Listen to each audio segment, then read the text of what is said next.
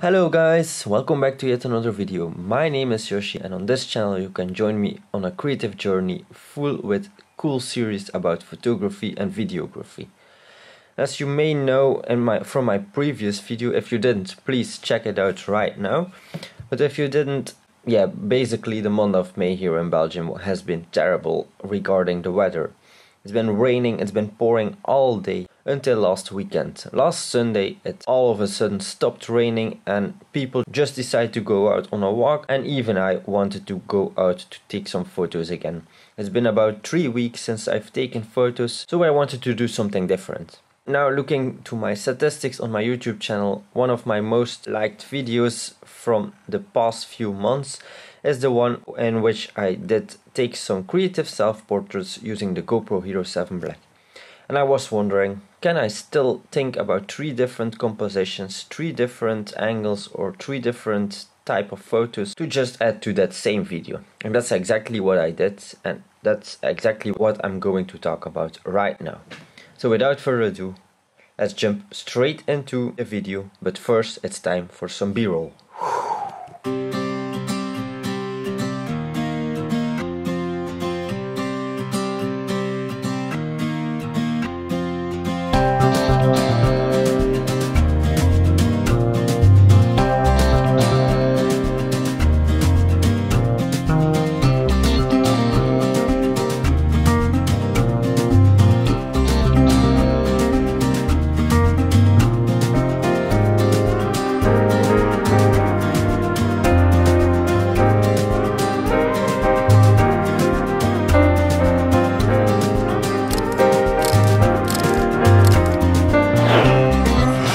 Already seen a few of my previous videos, then you will instantly recognize this forest, and I went to the same forest to take some cool photos again.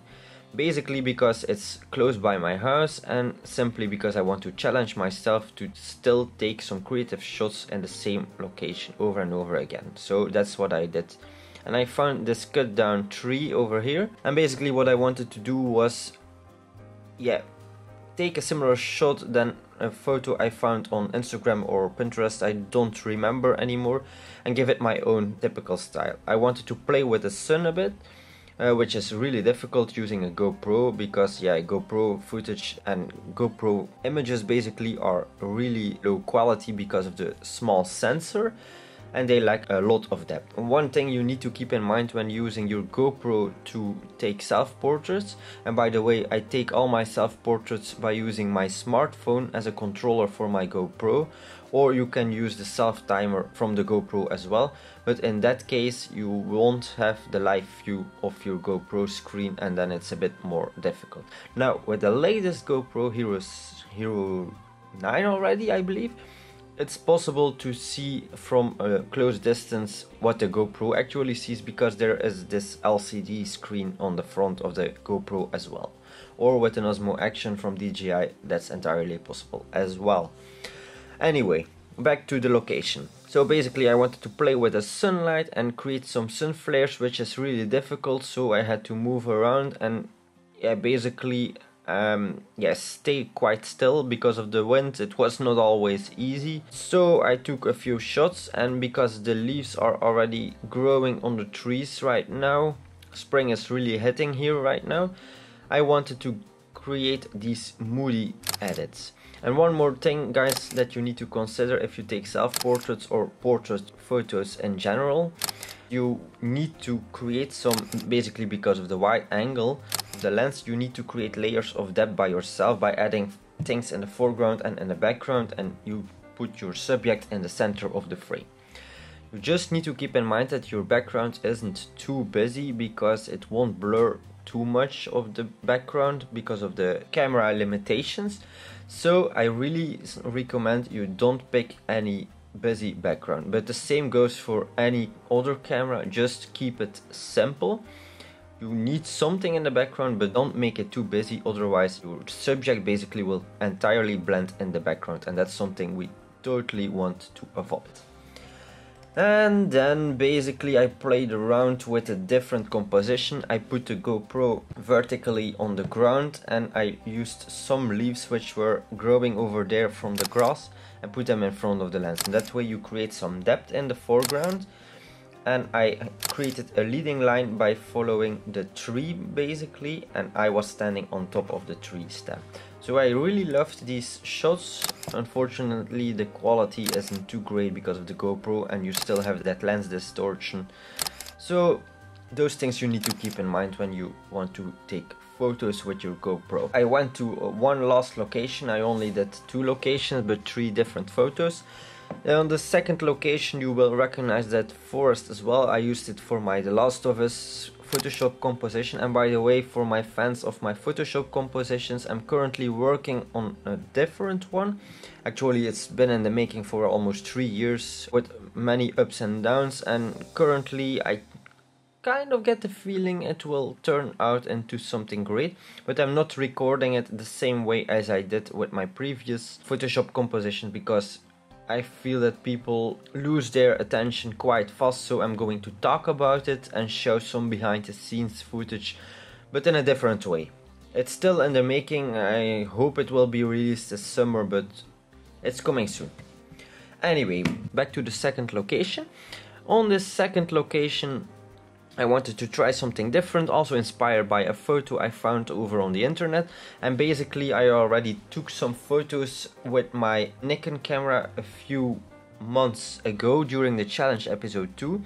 I did these motion blur tree photos, so basically I call it paintography.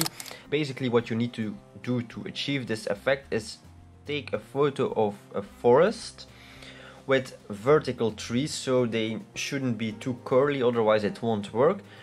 And then all you have to do is pick a longer shutter time, and during time that the shutter opens you slowly move your camera up along the lines of the tree, and that way the trees will be faded out and you get some natural motion blur basically. With a GoPro this is quite difficult, and especially if you're taking self-portraits. So what I basically did was I took one photo of the composition without me standing in the frame, then I took one photo of me standing in the frame holding my phone in my right hand, and then one photo with me holding my phone in my left hand, because otherwise the phone would be in the frame as well. And then during post I basically merged all 3 photos together, removed the smartphone, and then I was able to blur the background basically and create some motion blur and play around with the trees, and that's how I got this edit.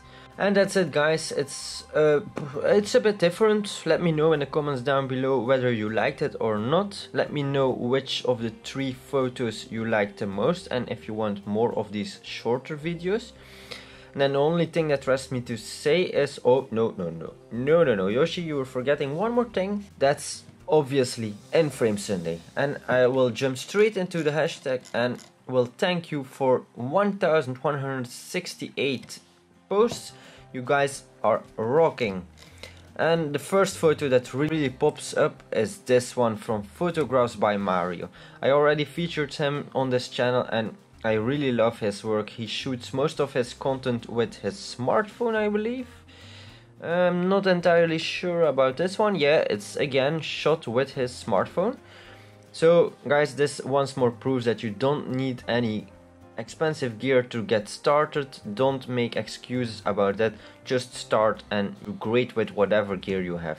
Basically why I love this shot so much is because the red ladybug really pops in the shot. It creates some contrast against the green moody tones. I'm a really fan of moody tones, so guys, if you want to get featured on my YouTube channel, just use moody tones right now. And also the yellow from the flowers really pops as well. But the most important thing in this shot, which really makes it stand out from the other ones, is basically the different layers he applied. And with the smartphone this is really impressive. You have some blur in the foreground and you have a lot of bokeh in the background, which really helps to guide the viewer basically to check the subject. And that's exactly the point of photography, playing around with foreground and background elements. That way you create a 3-dimensional photo. It doesn't feel like a flat painting or a flat drawing. So congratulations, Photographs by Mario. And then one last photo that really, but this one, Kutaro Mosca. This photo really stands out as well. I love the moody green tones as well. It's a bit different compared to the photo from Mario, but then the second shot really is smoothly edited. I really like those tiny water droplets. That's one of my weak points as well. I have a weakness for small water droplets. For some reason I really love those. So great job on photographing, and I assume it's shot during the rain, yeah, and it's taken with your smartphone, so great job. And you also really nailed it with the blur in the foreground, the bokeh in the background, and focus on the subject. So 3 layers creating depth in your photo.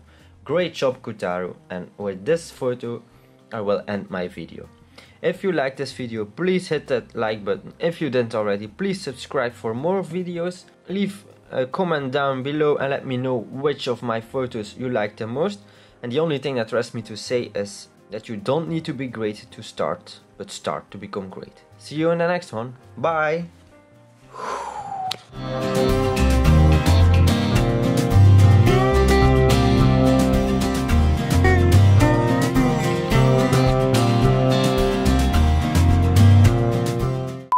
Yeah, motion, blah, blah, blah, blah. Basically